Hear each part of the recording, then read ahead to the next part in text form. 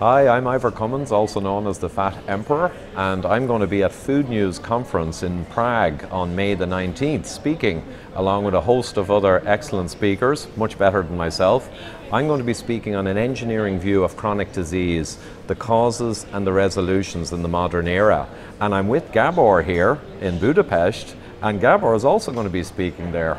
Yes, and I'm going to speak about metabolic diseases, and especially how metabolic diseases are related to food processing, more precisely with industrial starch processing. So bear with us.